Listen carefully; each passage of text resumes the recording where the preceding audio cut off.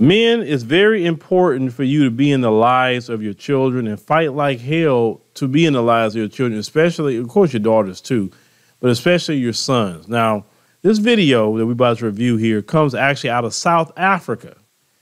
And I want you to see this. This is going to boil your blood, but we have to talk about this. This is very serious, so let's review it. That's funny. Okay, do this. This is a little boy, and it's supposed to be, I think, it's not his mother, from what I say, because when I saw the video, she actually posted this on Twitter. And people was getting at her and say, hey, what are you doing with that child? Why are you putting that on that boy's face? Of course, you had the people that's degenerates going to go and defend that, of course. But then you had people come in and say, hey, this isn't right. Now, when we notice no dads around when all this stuff is going on because a father wouldn't let all this mess go on. But let's continue. Ah, you look sickening, darling. Do you want to see it? Okay, look at yourself. Oh, my days. I can get inside. This is so nice. It looks pretty nice. Thank you, Jessie. You're welcome. Do you like it? Okay, cool. But yeah. Now, men, imagine if that was your son. Imagine. This is why you got to make sure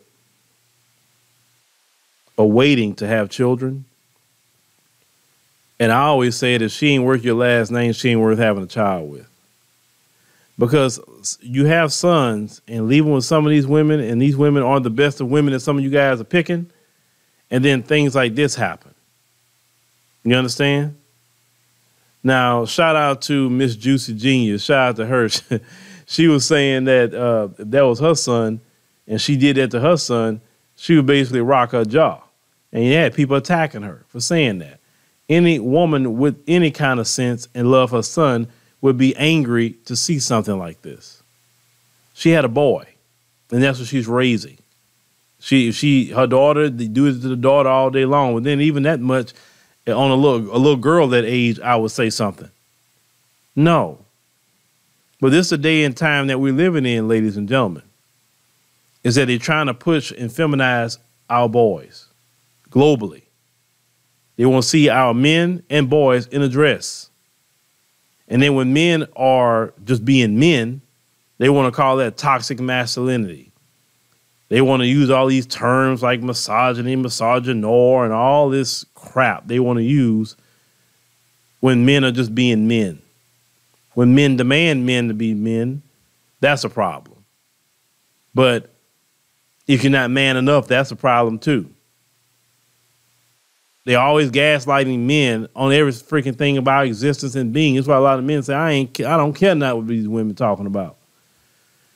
But men, don't leave your sons in the hands of a lot of these women, and definitely some of these single mothers. You need to be there and be around. To me, what that girl did to this boy, to me, is criminal. It's criminal, and she needs to be in jail.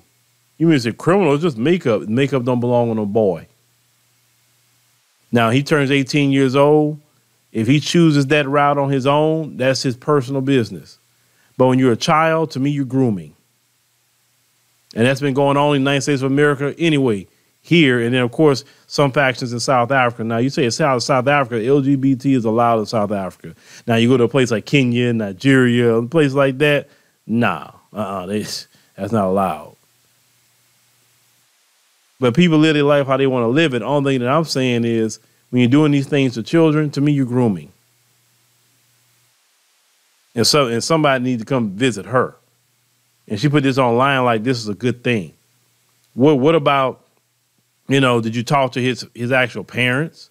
Was that okay with them? Did you think about the repercussions of that? No, you didn't think about anything. You wanted, like I said, where's your kid at? Why you didn't do it to your kid? Because you said it's not even her child.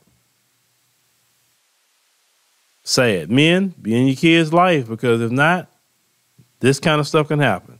But let me know what y'all think about, this. This is sad. This is utterly sad. But the crazy part is these degenerates, These unrighteous people that were sitting up here defending her doing that to that boy.